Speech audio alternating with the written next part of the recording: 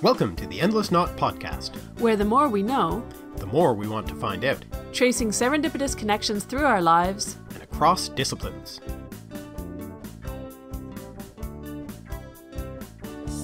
Hi, I'm Maven.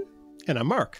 And today we have the great pleasure of being joined by the co-hosts of the Vocal Fries podcast, a podcast about linguistic discrimination.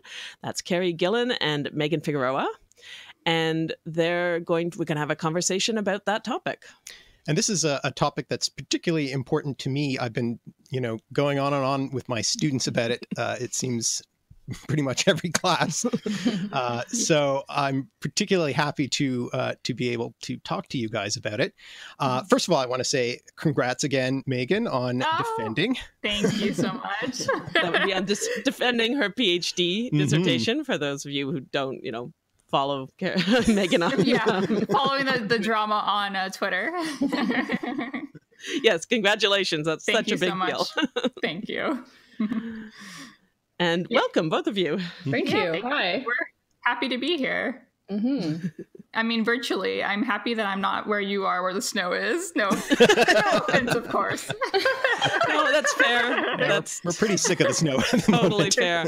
There was a huge snowstorm on Wednesday, which dropped about 10 inches of snow. There was a snowstorm on Saturday before that, which was another maybe 5 inches of snow. Wow. It was minus 12 overnight Celsius. I mean, it's done. Yeah, but the weather is cold. Yeah. I mean, I know spring is slow up here in Sudbury, but this is slow even for Sudbury. Yeah. So yes. Yeah. My mom was complaining about the snow in Calgary today. Oh yeah. And I'm like, well, it is Calgary. Yeah.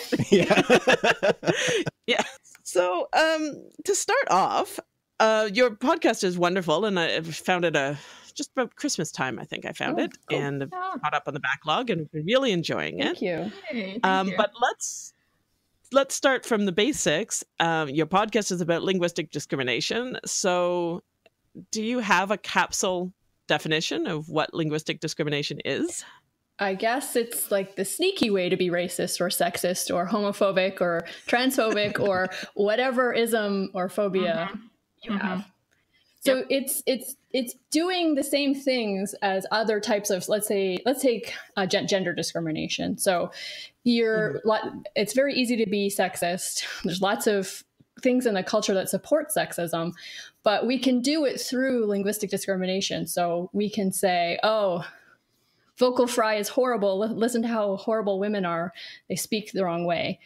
First of all, men do it too, but even if it were only women who were doing it, it would still be sexist because we are picking on a thing that one gender does, or in this case, not just one gender does.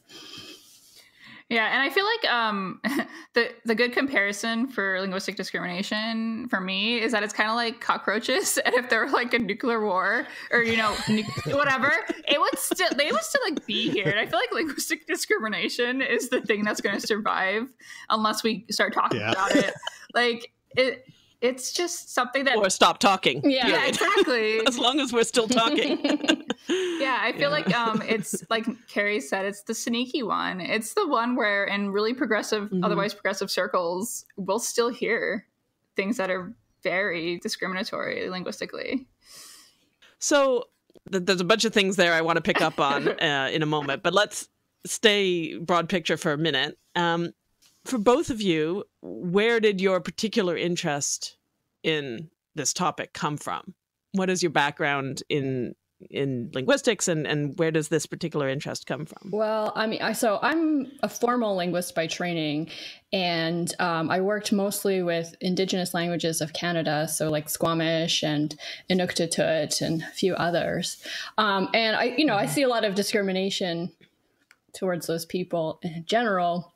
But for the linguistic discrimination aspect, really, it's just always something that I worried about in classes. It's something that I think linguists are required to fight against. And I did in the classroom, but once I was no longer in the classroom, I had no place to really shout at the clouds. Mount that soapbox. Yeah, exactly.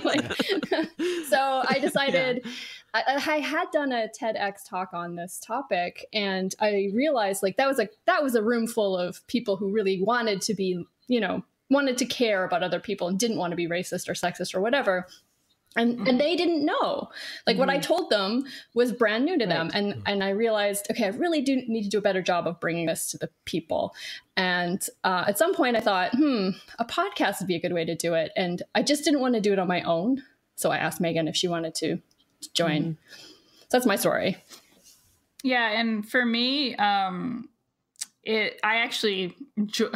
entered the field of linguistics because this is linguistic discrimination is something that's like been pretty traumatic for me over like my lifetime, because my father is a native Spanish speaker, and he elected not to teach me how to speak Spanish as a child. Like he withheld it from me because of the way he was treated for being a Spanish speaker, like corporal punishment, right? In elementary school in Arizona for speaking Spanish.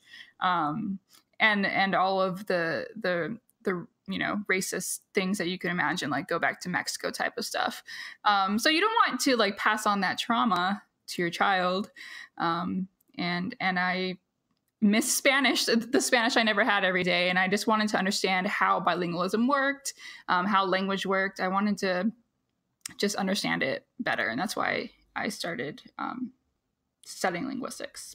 That's interesting, because that's sort of the two different ends of the spectrum, in that, I mean, I'm not saying, Carrie, that you weren't interested or didn't care about these things beforehand, but I do think that's a trajectory that a lot of people start in language for other reasons. Yeah, definitely. And then hopefully at least grow towards an understanding of this as a particular aspect. I think linguists tend to be much more aware of these issues than non-linguists, as a general rule.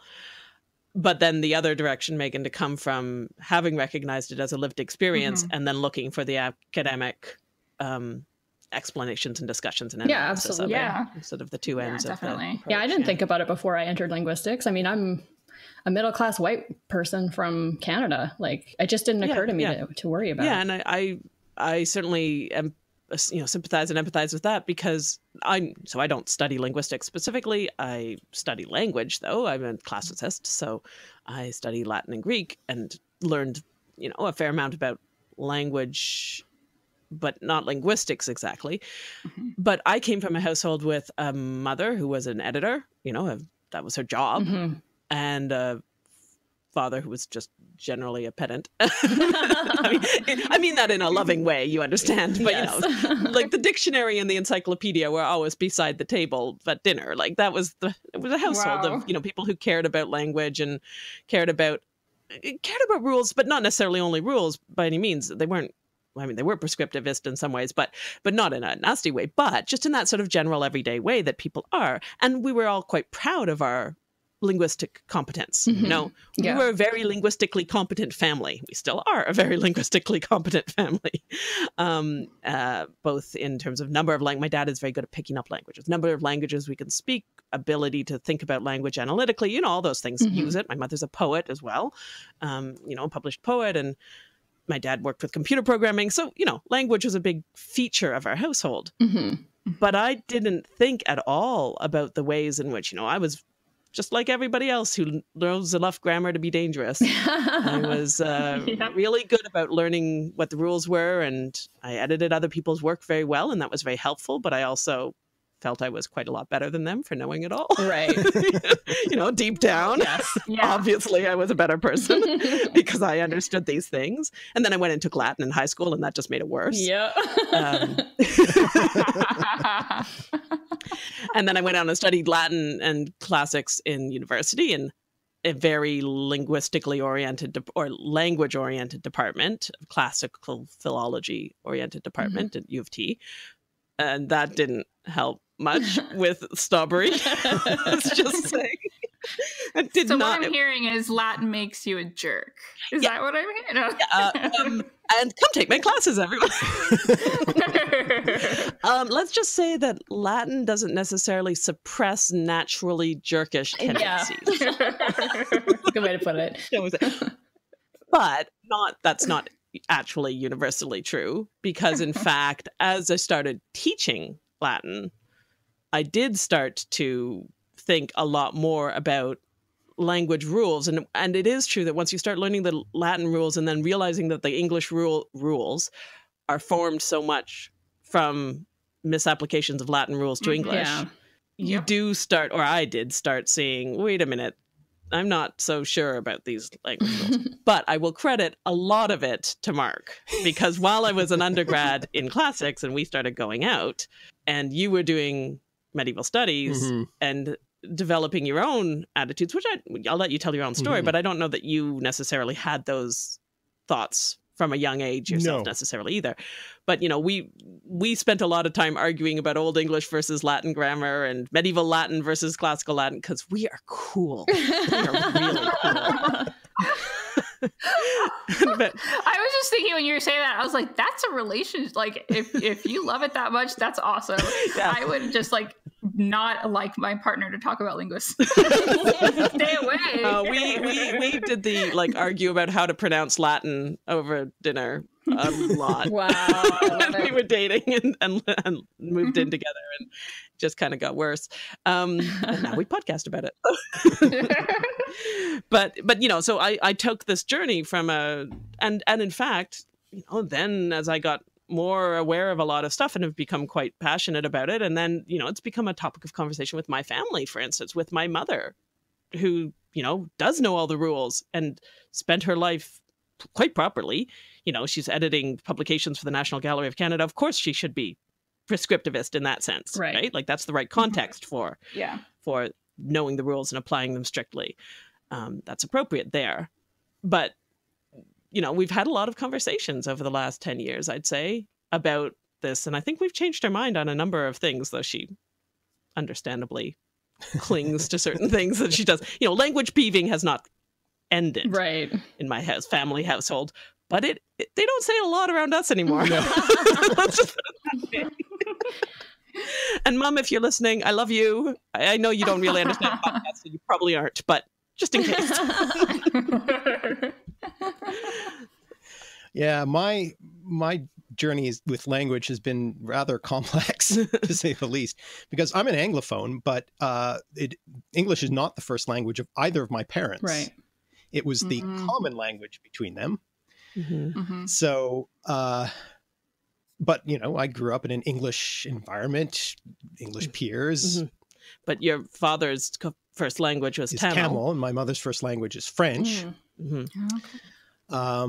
So I had a kind of weird relationship to the language growing up and going through school in particular, because they thought I was, you know, had some sort of language disability for a while. Learning disability. I couldn't spell properly, and I had difficulty learning French. And so I had a weird kind of relationship. And it's sort of, you know, I get the irony that I ended up, you know, doing language professionally. Yeah.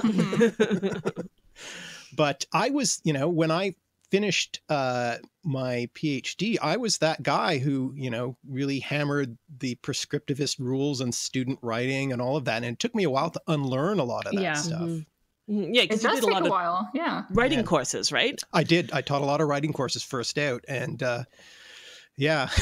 Well, and it's such a complicated, you guys have talked about this on your podcast, but it's a complicated thing, because if you're teaching a writing course for students at a university, you don't necessarily serve them by saying, hey, like, as long as your thoughts get across on the page, you're languaging right. You know, because they're going to walk out of your class and fail their next course. Yeah, it's definitely frustrating, because that's exactly the case. Yeah. And also, you know, linguistic lack of discrimination is not necessarily saying people shouldn't be contextually aware of how to use language, because of course that's part of being human too. Right.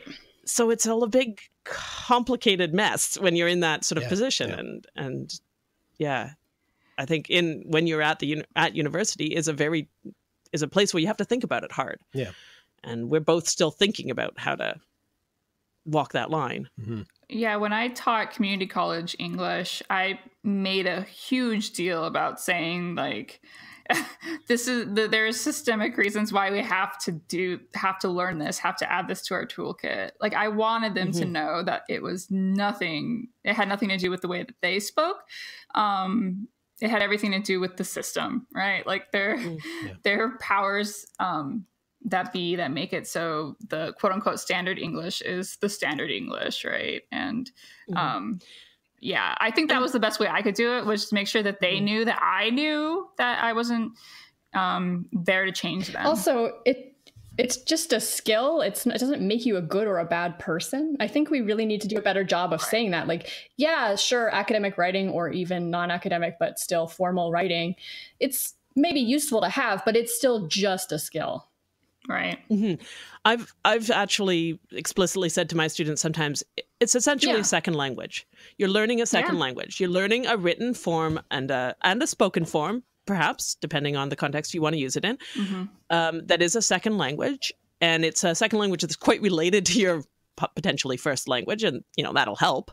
It's not as hard as learning a completely new language. But when I'm, marking your essay and you're writing an essay, you're writing to me in this, I mean, I know it's register. I know that's linguistically what it is, but I think approaching it as if it's just another language and it doesn't need to change the way you speak your first language. Right. But you've learned a skill of a second language, one that has the benefit of being widely adopted. Because that's the one benefit of a standard English. There's lots of drawbacks to it, but a benefit is it's a Koine. It's a common language. I was thinking about how it's true that it's not as hard as learning a second language, but that's there in some ways it is harder because there are like some accessibility issue things. Like I think about like dyslexia and all of these things that make it harder to learn this skill, because if people learn their native language from birth, no problem, as long as, there's no sort of like language impairment or any other things like that going on. Cognitive issues, Yeah, so we learn our language, no problem. Learning to write a certain way is really hard for some people. And that was actually hard for me to learn because it comes naturally to me. But I'm learning all these things about ableism that have really opened my eyes up to how hard it can be for some people. Yeah, and I suppose also the fact that it is mostly the same, but you have to remember these slight differences in rules, that poses its own problems. Yeah, when people talk about learning a second language, it's really close to their own. Sometimes it can be more tricky. Yeah, so it is complicated, but, I have come to the point now, for instance, I teach intro Latin a lot, and intro and upper year Latin. And frankly, and if any of my students are listening, please don't take this the wrong way, but frankly, most of my students don't learn Latin by the end of it. Right. Not very much. I mean, it's just too, it's a big, hard thing to learn, and they just don't have enough time, and they take 1 year of it. And what are they going to learn from it? Not very much Latin. Yeah. I hope they find that comforting, actually. Don't worry. Yeah. You're not going to learn everything in it. Yeah. And if they go on, they learn more, but if they don't. So, so from a, my course objectives point of view, I don't necessarily write this in the course objectives, though I kind of put part of it in. For me, if they walk out of the class understanding the way language works or way a language works, that's a more lasting skill. It's a skill they're going to be able to more fully get in 1 year than classical Latin. And so, and most students come in with no or very little formal training in grammar, no formal analysis of grammar, no terminology for grammar, I'm lucky if they know what a noun and a verb are. Yeah. Generally. And now, none of this is moral, but in terms of discussing language, it is hard if you don't have any terminology. Yes. It is difficult if you do not have a common frame of reference. So I spend a lot of time talking about English grammar. A lot of time talking about English grammar. But I've become more and more and more explicit about saying, like, I'm going to teach you this or tell you this, and here's how English works. And here's a rule that you will have heard, and here's why it's wrong or right or both. And here's why people, here's what people will say about it. Here's, this is why people say, here, I've just taught you how prepositions work in Latin. Now you understand why people say that English should never end a sentence with a preposition. It's because Latin can't. Yep. And isn't that weird? Like, because those are different languages, and why does that matter? But I've become really explicit about saying, like, I'm teaching you these rules not so you can go to your friend and tell them they're doing this wrong, because I am not teaching you to be a bunch of jerks, right? Like, I am really straightforward about it. Like, I am not telling, and then I'll say, people will tell you not to write like this or to tell you not to do this. And now you know why they're wrong to be such a jerk to you. Yay! But that doesn't mean you're allowed to be a jerk back.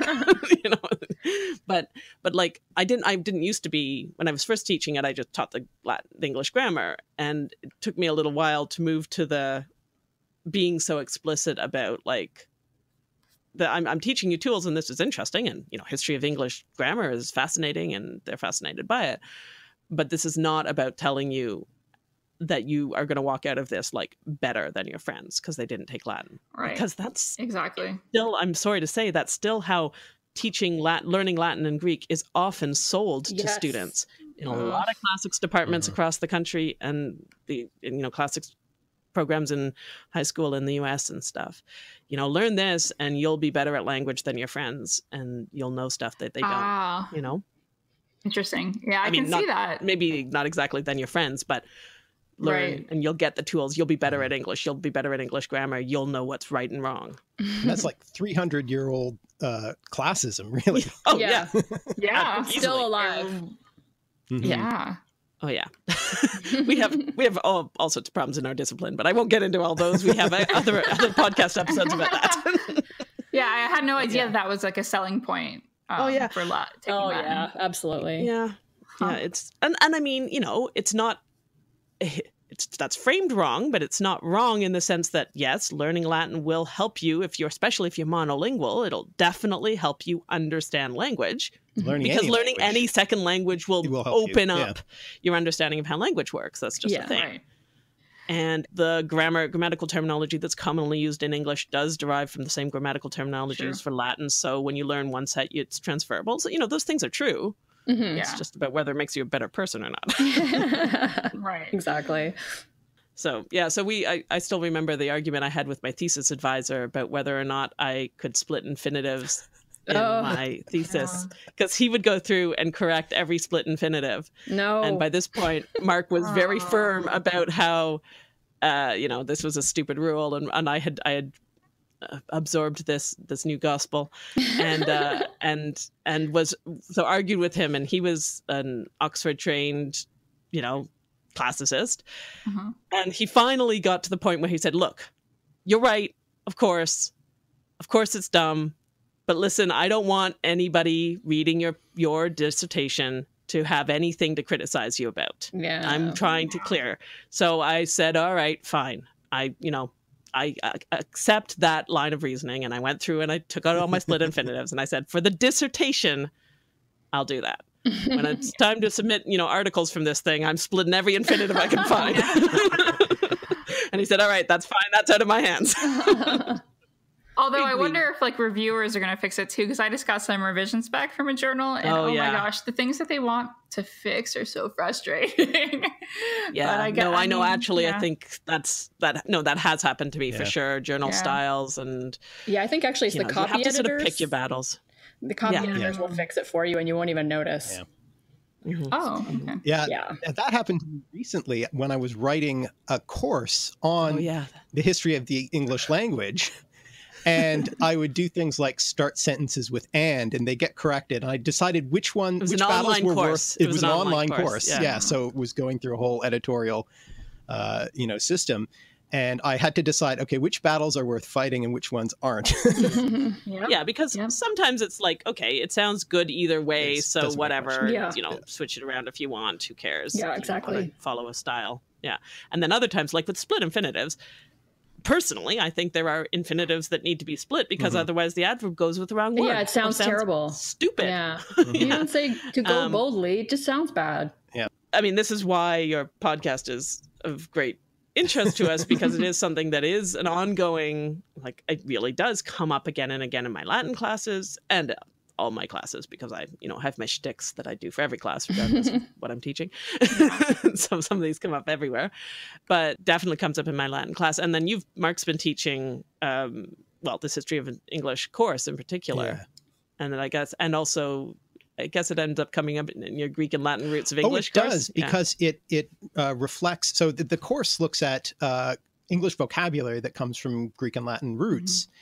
And I have to keep telling them, but look, this is betraying a certain classism that goes way back, where, technical terminology is based on Greek and Latin, because people who are getting expensive educations, upper class educations, were learning Latin and Greek, and whereas other people weren't. Right. So it's definitely kind of exclusionary language, and sometimes very intentional. Oh, it was 100% intentional back then. Yeah. And today, yeah. So it comes up a lot. Yeah. Even the textbook perpetuates this, because she says, notice how these words are more elegant sounding versions of this. It's like, no. So I have to always stop and, counter those little offhand comments. Wow, that would just my head would explode in the classroom. Literally, right, Carrie? Your head would literally explode. Literally, it would explode all over the place. I did just listen to the most recent episode. Oh my gosh. Yeah, no, that's really frustrating. And I'm sure that textbooks of all sorts are just filled with comments like that. Oh yeah. Oh yeah. Oh, for sure. Yeah, and in some ways, I sometimes, as long as you notice them, I kind of welcome them, because they do give you the opportunity to talk about it. Yeah. Yes. It raises the point, and it also gives you an opportunity to engage with the issue of just because it's in the textbook doesn't mean it's authoritative. That's true. And just because, so it helps you do that, talking about power dynamics and stuff. But a few of those are good for doing that. If it's every other page, it just drives you crazy. And also, not every professor is going to be doing that. Right. No, and let's go back more systematically. That's a problem. This goes back to my cockroach thing. They keep surviving because people aren't going to challenge them. I mean, people like us will, and hopefully more people will continue to start to challenge these things that they find in textbooks. Where a lot of students do come to college assuming that textbooks are going to be the authority. I'm a first generation college student. I didn't really have the tools to question authority like that. I was like, of course this is going to be the word of God, basically, right? I listened, you got to listen to the textbook, but you got to teach them critical reading skills, right? Everything can be, you got to be critical of everything. Well, and I came not specifically first generation. I mean, both my parents did university, but again, we're a very bookish household, so books, default to books are better than people. True. Yeah. If I had to make a statement about my upbringing, I in fact would basically say that as a child, I firmly believed that books were better than people. That totally reminds me of the speech recognition episode that we did, where people kind of without thinking about it, maybe think that technology isn't biased. But of course it is, because people are the ones that created it. So books are written by people, and exactly. Yeah. And worse, at least with computers pick up bias better than humans do. So they actually make it worse. It's true. And they expand it, and they regularize it, and they enshrine it in their systems. So this sort of also reminds me of something that one of my friends and colleagues at U of T actually said recently, or posted on Facebook recently, how he's always been trying to fight against linguistic discrimination, as linguists try to do. But he realized that one of the things he really needs to bring out is that it's not just a reflection of racism and sexism, et cetera, but it also actually helps to support all of these systems and really effectively. And so that's one of the reasons we need to dismantle it. It's not just a reflection. It really is supporting it. So it constructs it in people. And that's really problematic. And it becomes a sort of reflex, so that you don't stop to question what you're saying and how you're saying it. And it's supported by society, right? I mean, this 100%. Is why you say it's the sneaky one. Yeah. It's not just in the general systemic ways that racism and sexism are supported by the society, which they are, but in really explicit ways. Like you're given a gold star by people on Twitter for pointing out the typos. Oh, I hate that You're given so a much. gold. Stop doing You're that. given people. a gold star. Every time you complain about a mispronunciation on the radio, you're told you're smart. Yeah. Every time you complain about people who don't understand how to use whatever word, or a whole bunch of people say, yes, that was smart, that was clever, that was intelligent, that was eloquent, whatever. And so it's, whereas if you say that person is, stupid because they're a different color, people do not. I mean, there might be subsets, but most people do not say, oh, gold star, well done. Right. Yeah. At least not out loud, right? Yeah, exactly. There's a bunch of implicit stuff that goes on, of course, but you don't get explicit praise for saying that. Right. Except from Nazis. Right. Yeah, exactly. But the linguistic thing comes from, and you said this right at the beginning, comes from progressives, comes from all sorts of people who are, who you want the praise from because they're on your side and they're. Yeah, that's what makes it so dangerous, is that everyone buys into it, and it's people that you like who are supporting it. And we have to fight against it. We have to stop this, because otherwise nothing is really going to change. We're only going to get slightly better. In order for us to really get better, we have to at least attack this one thing. Yeah, and take that energy that you hopefully used to use to correct people's your and yours, and take that energy and be like, oh no, we don't need to correct people when they do this because X, Y, and Z, right? Because use it to correct language policing rather than to language police. Yeah, because I used to be that. Yeah, me too. Stop being a language police for sure. Who guards the guards? Who polices the language police? Right. That's what we need. I'll write that in Latin and send it. Nice. A motto. That's a great motto. I love it. Because language policing that's what that is, and it's just plain wrong. It should be unacceptable. So let's stop accepting it. Yep. Yeah. And that's, as you said about your TEDx talk, I mean, so often, and this is what, to do my parents' credit, while they still have emotional reactions to certain terminology and whatever, and I mean, we all do, that's okay. Yeah. They really have, I think, at least consciously accepted the premise that language policing is classism. Yeah. At the very least, that's good. And all the other isms. But, they both of them have said, oh, no, I see what you I get what you're saying. That doesn't mean that individual specific moments don't put their teeth on edge. But as I said, that's okay. I have lots of stuff I hate. Yeah. That's because I hate stuff. That's not because it's wrong. Yeah, exactly. Yeah, all linguists will admit to you that they have some language peeve that bothers them, but they only say it to other linguists because we don't want it to be perpetuated as the truth. It's just, our internal feelings about it. Yeah, exactly. I don't like mustard yellow either. Yeah, exactly. But it's not an immoral color. I just don't like it. There's nothing. So if there's language usage I don't like, and so I think my mom's basically come to that point where she's willing to say, I don't like this, and then she'll sort of follow it up with, I know it's okay, but I really don't like it. Yeah, that's better. That is definitely better. That's where we want people to get to at the very least. Yeah, exactly. I think if we were, because then what you aren't moved to do is to then apply it to other people. Yeah. You aren't telling other people they're wrong. You aren't.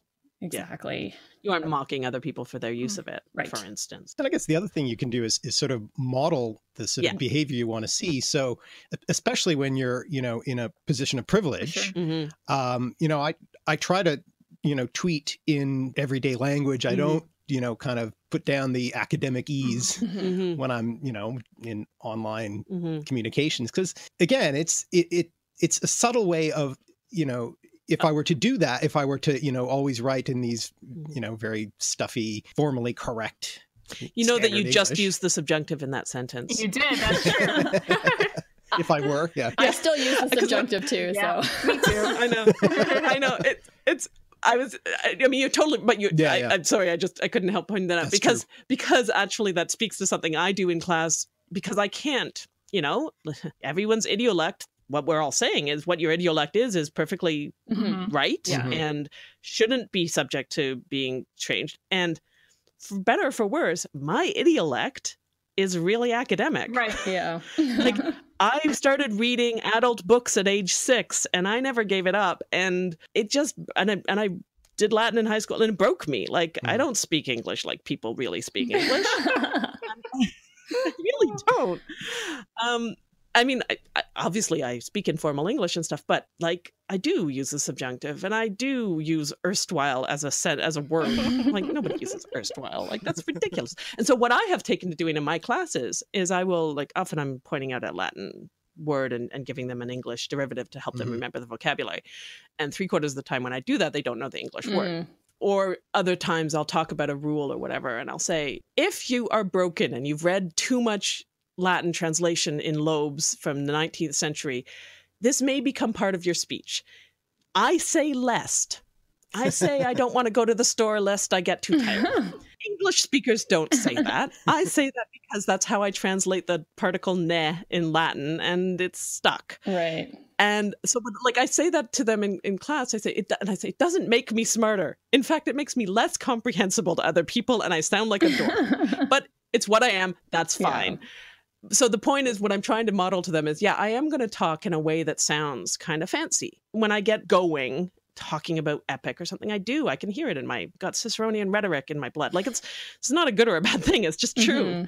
But what I'm trying to say to them is, this doesn't make me smarter. It doesn't make me clever because I can do this.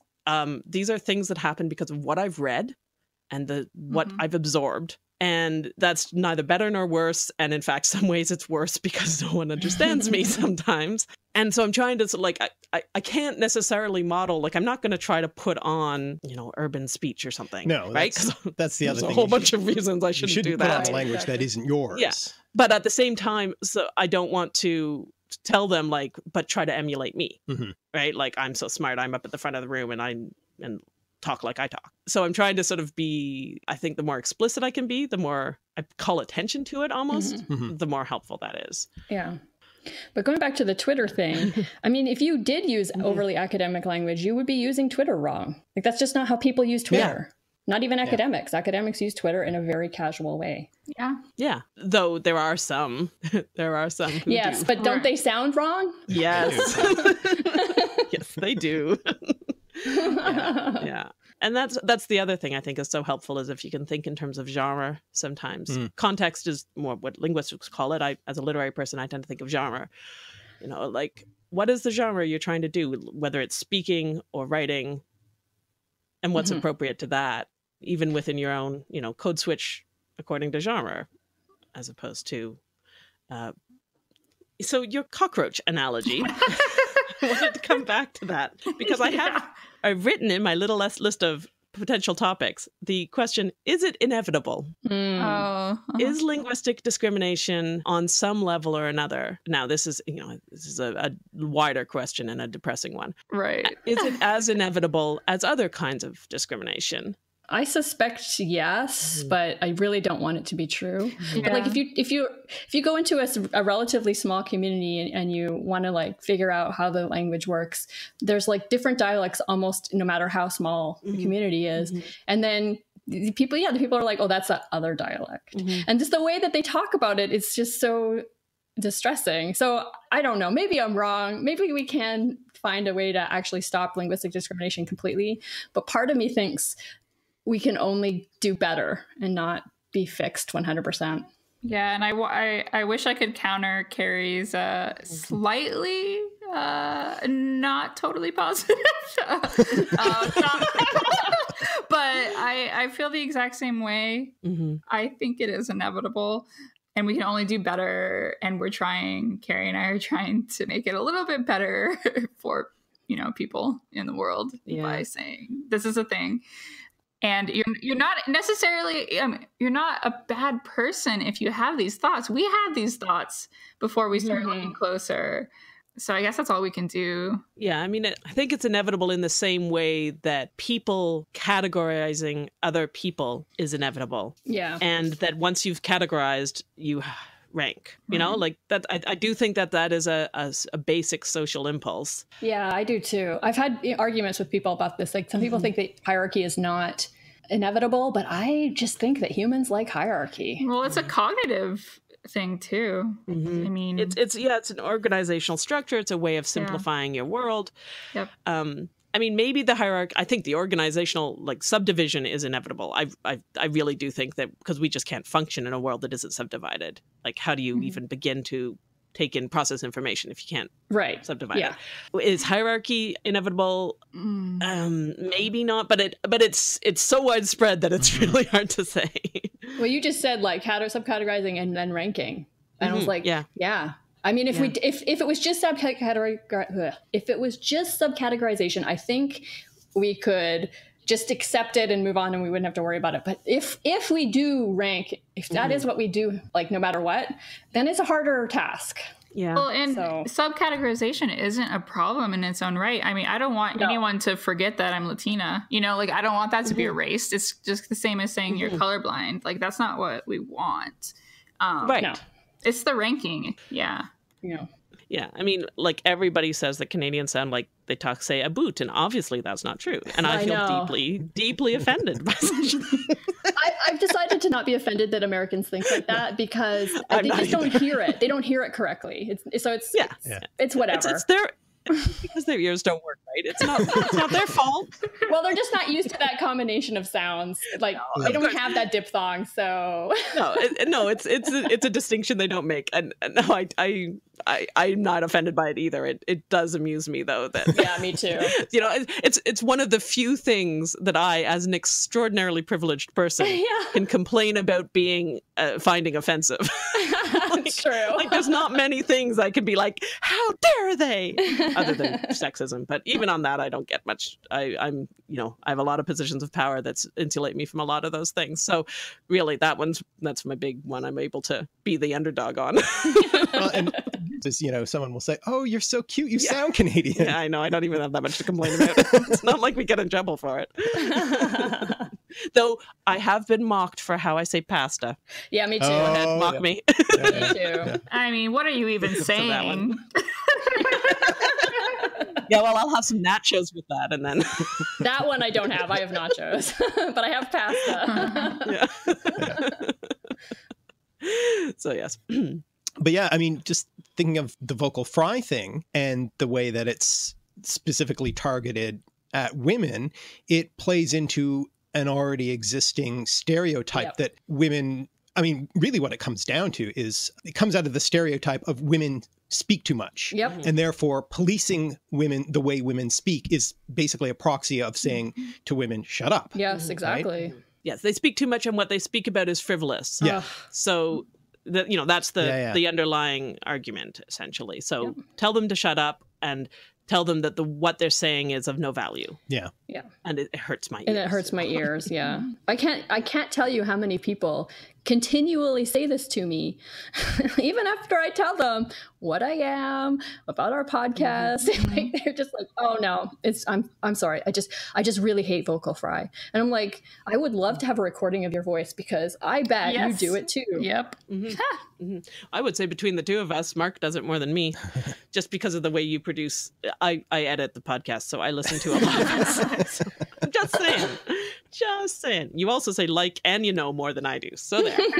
Yeah, it's probably true. And not that it matters, because there's nothing wrong with that, is there? There's nothing wrong with either of those things. There's anything wrong with that. Well, that was another thing that came up recently. So, I'm in some podcast groups, and the things that they complain about are sometimes, it comes down to this linguistic discrimination. But one guy was like, "Oh, how do I stop myself from saying all the time? I have to edit so much of it out." And I was like, well, you don't have, it's okay to use these filler words. And there's a reason why we do it. It's so that we're not giving up the conversational ground.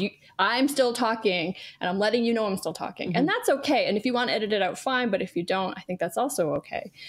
But that got so much pushback. Like, no, it used to sound stupid. And I was like, well, that's because you've been told that that's what it means. But it's not about stupidity. It's about holding the conversation, like maybe being able to continue to talk when you're trying to think of something else. And it's weird. I don't I take people more seriously when they don't sound super polished. Like, I like the conversational, like, back and forth when I listen to podcasts. I mean, you know, I don't expect it from, like, NPR or whatever, because I know they're going to be, like, really professionally done.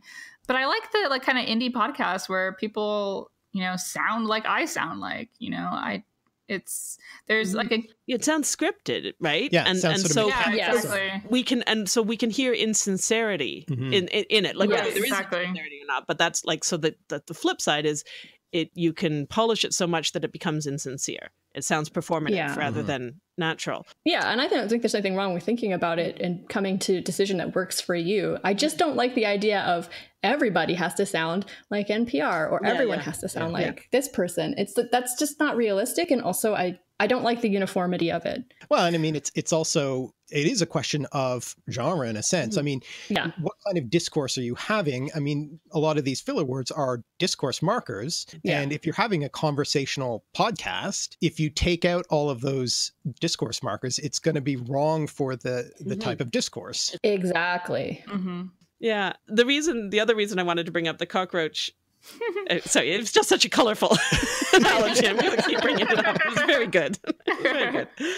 But it also ties into the other thing, just to bring up a couple of points that I thought might be interesting, because when I asked if it's inevitable, I don't know if it's inevitable in the future. What I do know is that it's been inevitable in the past.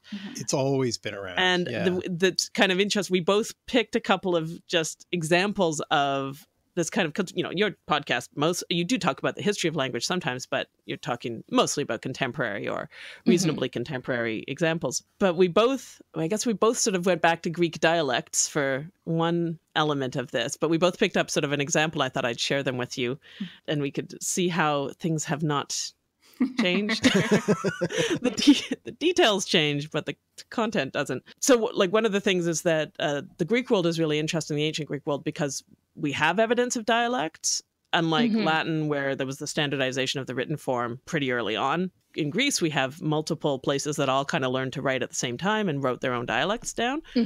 And there's a couple of sort of fun things that come out of that. One of them is the word solecism, which we use today to refer to... Some people use. Again, this is one of those ones that my students would be like, what are you talking about? Well, it's the people who make the criticisms, right? Who use the word solecism to refer to like a grammar error or something like that. Yeah, and there's a sense of like also manners, like it's a faux pas in manners, right? You've made a solecism. That word is a solecism. I don't know, it's almost like it's offensive or something to use the wrong word or to do something wrong. And that word comes from the town, a town in ancient Greece, Soloi, which the Athenian speakers thought they were, you know, barbaric in their speech habits, and it became then the general word for, you know, someone who speaks bad Greek. Someone who speaks bad Greek. Yeah. Interesting. Yeah. My other example is from Rome. It's of a poem by Catullus where he definitely mocking somebody for having an accent. And the funny thing about it is he's mocking somebody for putting H's on words that shouldn't have H's. Oh. Yeah, it really is. That's I know, it's just an exact example that people still use that. And it's so funny because Catullus, like in Britain, schoolboys learn Catullus, not the dirty ones. There's some really, really dirty poems, but not those ones. There's the other ones, like this one. And so it's been translated by generations of Brits, all of whom are like, oh, it's just like Cockneys, you know? Yeah, exactly. Like it fell perfectly into their own stereotypes and their own discriminations of these public schoolboys studying Latin who all used H's correctly. And so you look at the literature and you can see in the way that the scholars treated it for a very long time, they've all been on Catullus's side. Yeah. Like the language that the scholars use is all about, oh, he's mocking a rustic who doesn't know how to speak, a freedman who doesn't know, like they're totally on the side of Catullus. Yep. That this other guy is absolutely wrong. And Catullus is just showing, how clever he is by mocking him. That's changed in more recent years, but it's because it lines up, like even the actual mechanics of what he's mocking lined up with their own presuppositions as well. Yep. Anyway, yeah. So I just thought that's Catullus 84 for those playing along at home. To read about. That's amazing. I didn't know his. about that. But yeah, it's exactly what I thought of. I was like, oh, H, okay.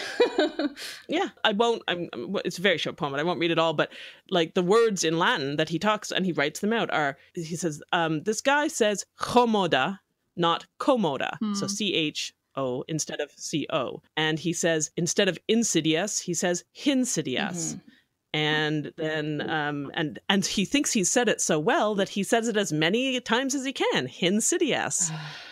and he says, no, you know, he says it, his mother said it, his mother's brother said it, his mother's father said it like that. Then when he was sent overseas, we all were happy because we didn't have to, our ears weren't being hurt by this horrible noise. Wow. But then but then horrible news came back that terrified us all, that after he had crossed the Ionian Sea, once he had crossed it, it was no longer Ionian, but Hionian.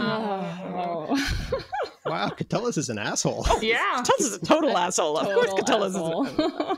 Yeah, I mean, his entire poetry is about in-group, out-group. Like, that's all of his poems are about, I'm clever, I'm smart, I'm elegant, and all of the rest of you are chumps.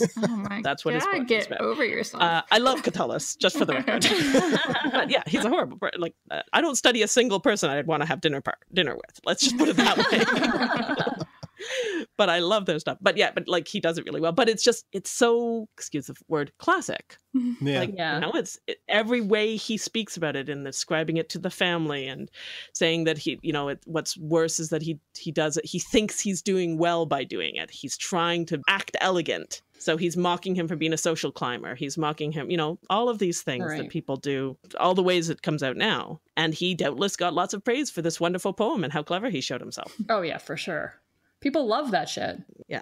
Now, to be fair, at Rome, everything was about hierarchy and competition. Of course, so, like, egalitarianism wasn't even there was no lip service even to that. So, no. It's no surprise. But I think perhaps we should feel like if we still act just like him. What are we doing? Yeah. If we don't think we're the same sort of society, why do we still say the same things? Yeah, exactly. I think partially we do kind of think we're in the same kind of society. We just don't want to say it out loud. Yeah. You know, if our actions actually line up perfectly with the Romans, then what does that say about our supposedly egalitarian society? What does it say about what we actually want out of our society, which is the ability to say we're better than other people? Oh, yeah, we love it. We love to be able to say we're better than other people. Like, I'm better than other people because I recognize linguistic discrimination. So that makes So just saying. You get a gold star. Yes. Thank you. I feel so happy. Mark, do you want to tell us your Chaucer example? It's just Chaucer reproduces a northern accent. Right. For comedic effect. Right, to show. Yeah, and we were both saying Shakespeare does it too. Yeah, in Henry V elsewhere, but lots of places actually. But Henry V is one where he mocks the Welsh accent very explicitly, and the people in the play mock the Welsh accent, and then there's an Irishman and they mock the Irish accent. Yeah, so. And those exact same things exist right now. Yeah, in the UK, people still mock the Welsh accent or the Irish accent. Yeah, these have long roots. And in like sitcoms and things, you'll see a character who is from a different culture or a different class or whatever, and they'll be the source of humor for the way they speak. Yeah, in the United States, that tends to be Southerners. It is so insane to me how it's totally socially acceptable to mock Southerners for having Southern accents. It's true. Yep. Yeah, because we do feel like we've made some progress in the past, let's say 40 years. Like certainly gender-wise, I mean, we can have credit cards and we can own property, get mortgages and things, you know? I still can't believe that women couldn't have credit cards around the time I was born in the United States anyway. My mom needed permission to open a bank account from her husband. Yeah. Oh my God. So we have come a long way in certain things at least, but we're still like just digging down into the linguistic discrimination as if it's no big deal. So... Yeah, we just talked to someone that was like, I listened to your podcast and I had no idea that I was doing these things. So, I mean, that's what I find happening to us the most, actually, is people aren't saying, I knew it, but I'm not like going to listen to you. It's more like, oh my God, I had no idea. So, yeah. Mm-hmm. And I mean, the other way that you can see this coming out is people who are very progressive and will, attack, someone right wing, like the way Trump tweets or something and says, he can't even write in English or whatever. Yeah. Mm-hmm. And it always makes me wince when I see that. It's like, there's lots of good reasons to criticize Trump. This is not please one of them. Stick to the content. Yeah. Criticize the content of the tweets. Do not criticize his spelling or his weird usage of it. It's idiosyncratic. It's fine. Just let that go. Yeah. If you run out of anything else to attack him on, we'll talk then. Yeah. But until then. Exactly. Yeah. Yeah. No, absolutely. And it becomes, it's the same as people using attacks on his appearance, on attacks on his masculinity, like all of these things. I know, it's so upsetting. And it's okay because we hate him anyway. No, it's really not. And I know I do it too sometimes. Like it's hard to avoid, especially when he's really ludicrous about something. Yeah. It's really hard not to. But I am trying really consciously to not do it because it's really a bad idea. It undermines our argument. But also, he's so mean. He is such a fundamentally mean person that it's like hard not to react in kind. Like, so he mocks little Marco. Okay, well then you have little hands. Like, that's not a good strategy. I know. And no, but you're right. That's absolutely the impulse too. And the impulse is, he's so vain about stuff that attacking his appearance feels like the right way to go because he cares about that, right?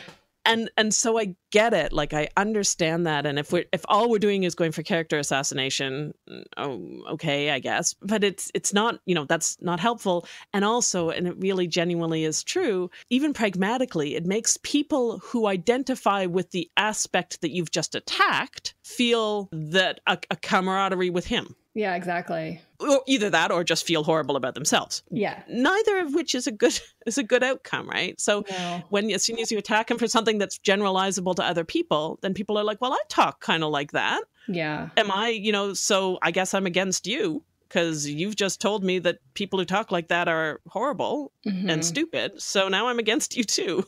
And also he's a really good bully. Don't try to outbully a bully. You will lose. Yeah. Yeah, and you will hate yourself at the end of it. Yeah. Like, do you really want to win that game? Yeah. Well, so, all right, then let's flip it around and say, if we are becoming aware, and it's a long journey for me too, but if we are becoming aware that this is something we shouldn't do, and a lot of it's unconscious or implicit or learned, and this is where I actually, the language policing, I actually feel bad about it sometimes too, because, a lot of it is people who are aspirationally language policing, right? Yeah. It comes often from a place of a lot of a vulnerability themselves, where they were essentially abused into learning these rules, told that they were valueless unless they learned the rules, that by learning the rules, they have become valued and valuable, and are then turning around and doing the same thing to other people to prove that they are not the valueless people they were told they were as children, right? So then for me to come in and say, don't do that, you're just showing how little you know about language,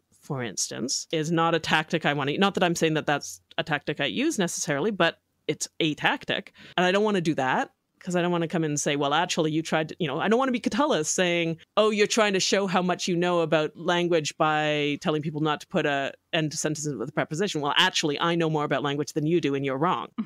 Yeah, right? I always have that feeling because technically I do know more about language than they do. I mean, I have a PhD in linguistics, but I always hesitate to do that because it does come across as really like it's a well actually. Nobody wants to well actually.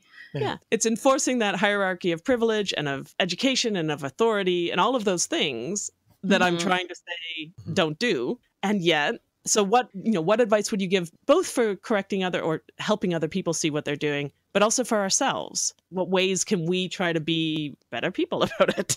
This is hard because it's the exact reason why we have people like we invite Paul Reed or Kirby Conrad to our podcast to talk about things that we feel like we can't talk about and we can't say like do this or do that.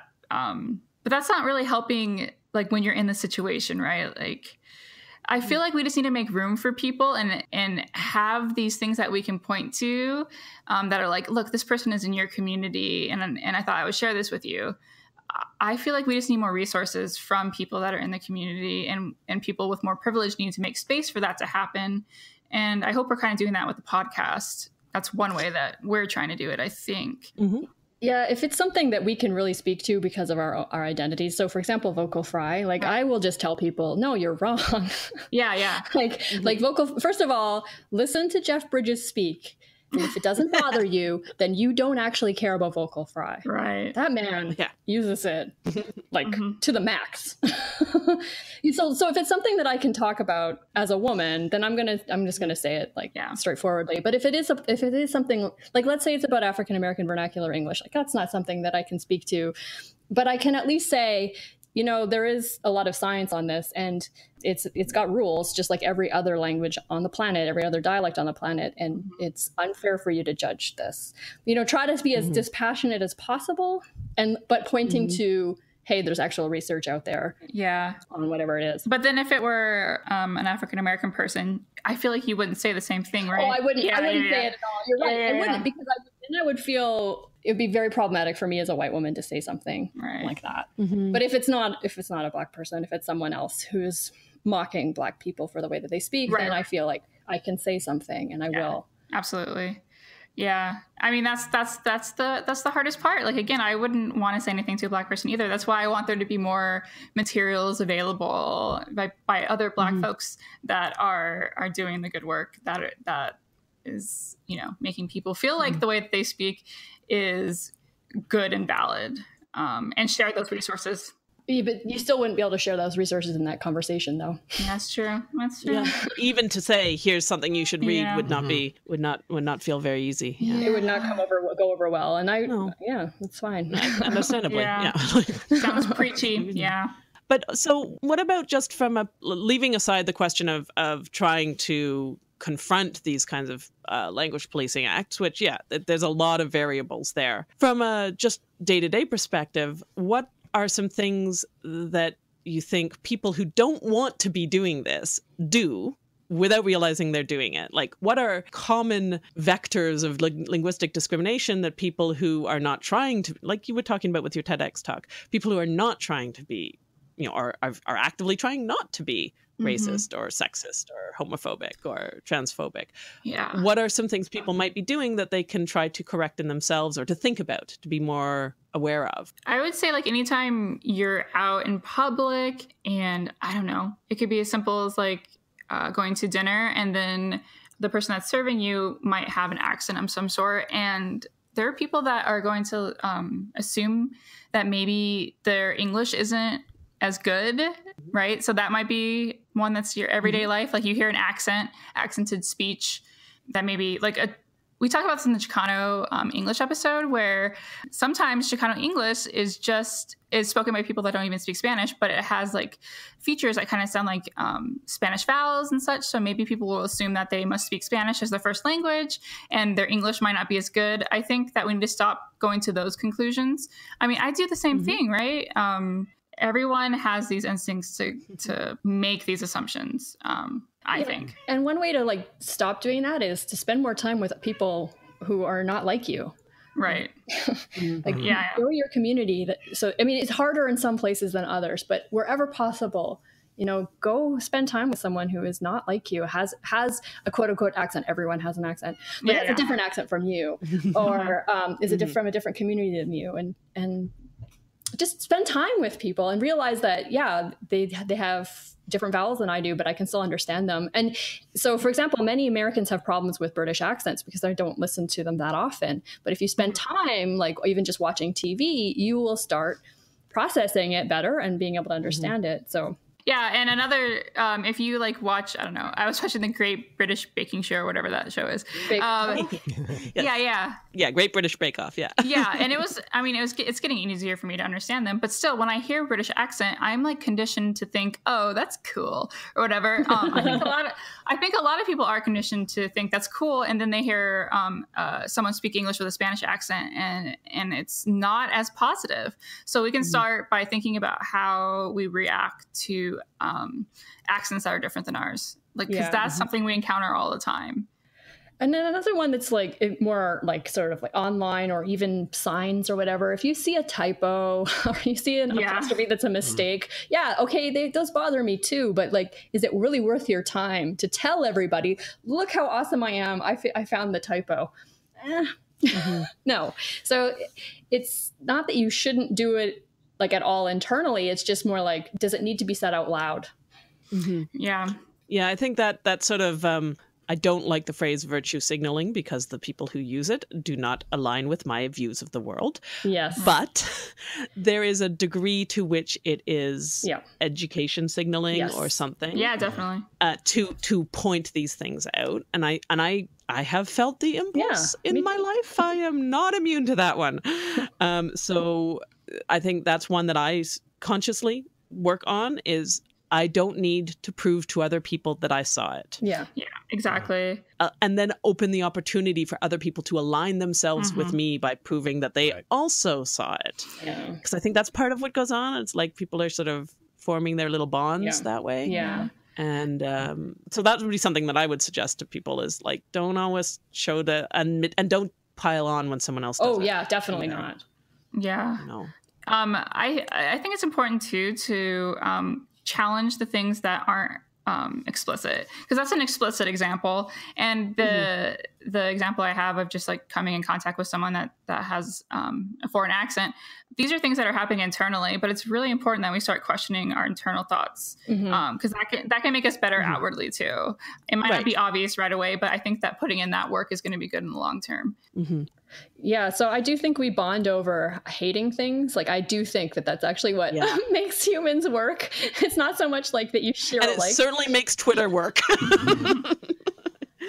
Yeah, no, absolutely. Like, well, and that, that's basic anthropology about forming in groups by defining your out group. Yeah. And I mean, you could also think about this way, it's a survival mechanism, and kids get that very young. And I got it very young, and I got the message that the way my parents spoke, which my dad speaks Chicano English, and my mom has this kind of Southern, almost African-American English thing going on because of how she grew up. She's not Black, but she like grew up around a lot of people that had that.